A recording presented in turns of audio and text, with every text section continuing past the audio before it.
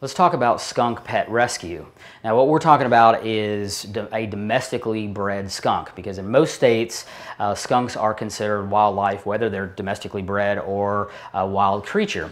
And so you never ever try to rescue a wild skunk on your own. The main reason is because they can harbor rabies, which is fatal to humans. And so check with your local wildlife agency in the first place to see if owning a pet skunk is actually even legal. Usually you would have to have a license or a permit to do that anyway. So if you're talking about adopting one, if it is illegal, then basically you harbor them like you do a small type of mammal as far as housing is concerned, and wire caging with bedding in the bottom. They're actually pretty smart small mammals. Pet skunks are typically descented when they're young, like 4 to 6 weeks of age. Otherwise, no one can get near them as they get older. When they're really small babies, generally they're weaned after about 2 months of age. They reach sexual maturity about a year of age.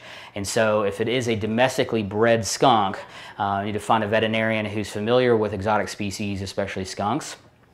And they need to be spayed and neutered as well. And you can talk to them about vaccination and nutritional care and things of that nature.